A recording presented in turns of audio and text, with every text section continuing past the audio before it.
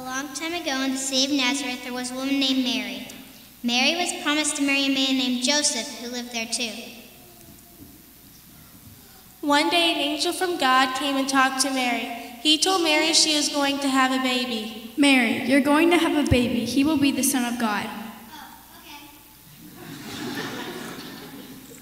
And then the angel left. Now Joseph wasn't sure what to do when he heard Mary was going to have a baby. So one night, while he was asleep, the angel came to talk to him too. Joseph, Mary is going to have a baby. It's okay for you to take care of her and the baby. You will name the baby Jesus. Okay. And so that's just what he did. Can you imagine? That was not cool back then. Well, later, the emperor in Rome, Caesar Augustus, said that everyone had to go to their own hometown and be counted.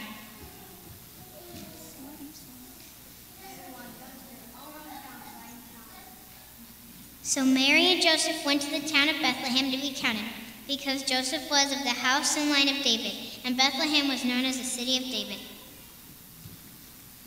There are lots of other people there too. There are so many people there, in fact, that there's no room for them in the inn. So Mary and Joseph stayed in a stable, which was a place for animals to stay warm and dry. There is a cow there. There was a sheep there. There is a chicken there. And Mary and Joseph stayed there too. While they were there, baby Jesus was born, and Mary took him and wrapped him up warm and laid him in a manger. That night there were some shepherds out in the fields watching over their flocks of sheep.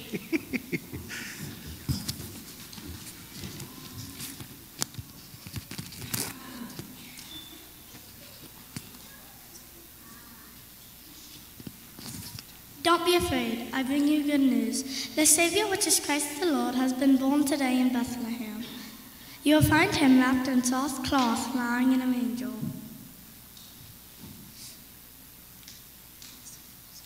And all of a sudden there were lots of angels saying, "Glory to God in the highest, peace on earth, goodwill to men." And then the angels left.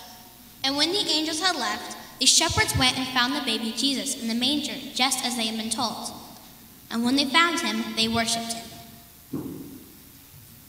Not far away, in a place called Jerusalem, there lived an evil king named Herod.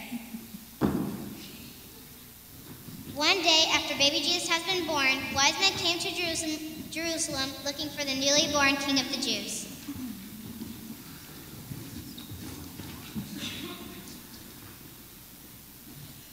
They asked King Herod where he was. So the king asked his advisors, "Where is this king of the Jews to be born?" "In Bethlehem." "In Bethlehem. Go and find him so I can worship him too." So the wise men went and found baby Jesus by following his star. When they found him, they worshipped him. But King Herod did not really want to worship baby Jesus. He wanted to harm him. The wise men were warned by God about this, so they went home a different way. When the king found out he was tricked, he was really mad. I am really mad." He was determined to destroy this newborn king. So King Herod sent his soldiers to Bethlehem to find the baby Jesus. "Go and find him and destroy him." But God warned Joseph in a dream to get out of there. Get out of there! And so they did. And so Joseph and Mary and the little baby Jesus went to Egypt, and they stayed there until the evil King Herod died. After King Herod died, God told Joseph it was safe to come back because the people who wanted the child dead had now died.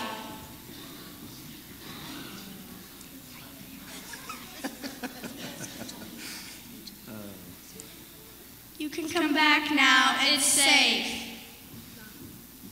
Mary and Joseph and baby Jesus came back from Egypt, and they went to live in the town of Nazareth again. And that's where baby Jesus grew up until he was grown. And so now you've heard it all about how God sent his son to be born as a baby, so that later he could save everyone from their sins. And all it took was just a little Christmas. Glory to God in the highest, peace on earth, goodwill to men. Yeah, good job.